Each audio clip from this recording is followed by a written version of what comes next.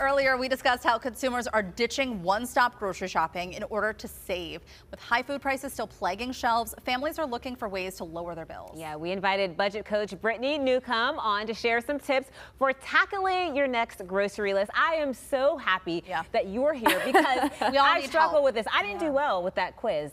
Heather, she's the expert here. Well, I think we all fail, and you're kind of like learning as you go, and especially now, I think we're all kind of relearning how to do things. Yes. So you say first, though, start with the grocery budget. Know kind of like where you want to come in at.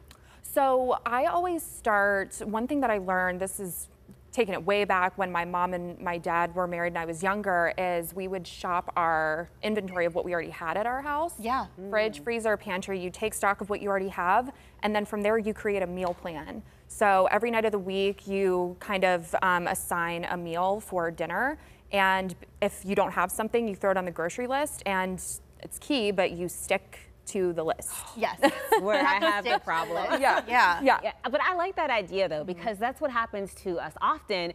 Like you buy something that you don't need because it was hiding in the back of the refrigerator, and you're just being wasteful. Yes, exactly. Yeah, you're just throwing money away at that point. Well, this also comes down to like, you know, a half-eaten box of spaghetti. So you have something left over, and maybe that's not a whole meal, but you can make some pasta salad with it. So you really, you have to start getting inventive and creative. Yeah, and you could use that stuff for lunches too. I know my husband takes leftovers almost every single day of the week for lunch. So we save on lunch groceries, but then I'm buying something new for dinner all the time. But like I said, when you meal plan, it takes the guesswork out of it. And you said meal planning is the key, right? Yes. So you're planning out every single meal for 7 days out of the week, or does you vary that? I mean, I will throw in a takeout at least once a week because convenience. I mean, I have a child and, you know, we're busy. Things get busy. So, we get busy. And so I think takeout once in a while is fine, but Taco Bell is $50 now, so it's not always worth it to go out to eat. Well, let's talk about the actual budget too. If we can go back to that, because I think what's really hard is that we, especially early on when prices started to rise, we expected, oh, we can spend this much at the grocery store and get everything we need. So how do you appropriately budget? Because sometimes you're shocked when you go in and you think, oh, I'm going to spend $5 on cheese, and it's really $7. Yeah. So I mean, it is really a trial and error thing, but a couple of things to take into consideration is where you're at. So location is key. You want to take into consideration your family size. I'm a family of 3. I'm not going to spend as much as a family of 10. And then if your family has any dietary restrictions, if somebody's gluten-free, you're probably going to spend a little bit more than for a family that isn't. Yeah, and do you agree, like it's good to shop at different stores to do kind of what the trend is? I shop at different stores. Aldi is a favorite of mine, as well as I do go to Walmart. But I really like online shopping as well because you can see the total in your cart as you go. Well, Brittany, I know because I followed you for a while that you are a huge cash envelope family. So you guys kind of divide up your budget based on, and then you put actual cash in envelopes. But you said that you've switched now with groceries because there is that convenience and doing everything online. Yeah, so when I would go into the actual grocery store, I get distracted easily, especially with my child who's 7. She likes the toy aisle. So well, a short and the Oreo aisle and the cookie.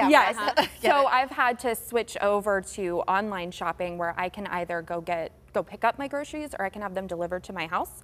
So it eliminates the distraction, and I just keep that money in my bank account and go from there. But I feel like it's the same as cash spending. I just keep track of everything. I tell you, I was in Trader Joe's last week, and there was this guy. He was pushing his cart. It was a man. He had a physical shopping list, and he was like, he was checking things off, and I was just staring at him like, wow, I want to be like that one day. But do you find that helpful to take a physical list with you to the grocery store? My mom taught me well with that. Yes, we always had a physical list when I was younger. I still do it to this. I have a whole notebook in my purse, and one side is the meals, and the other side is the list. And if people are looking at me like I'm crazy, I'm like, well, at least I'm saving money. That's right. I've got some learning to do.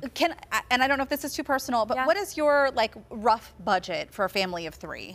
For a family of 3, this does not include takeout. My husband does pay for most of our takeout. We spend a little bit around like $600 a month. On groceries? On groceries. Yeah. And that is me being, I mean, I'm pretty strict about my shopping. So that's about like $150 a week you're spending on groceries. That sounds about, I feel like about right. Yeah, I think so. Yeah. It's still just so expensive. We know it's cut into a lot of people's budgets. Ridiculous. Well, thank you so much for coming on. And I've learned not to go to the grocery store hungry. Don't go to the grocery store hungry. Have a banana. Yes.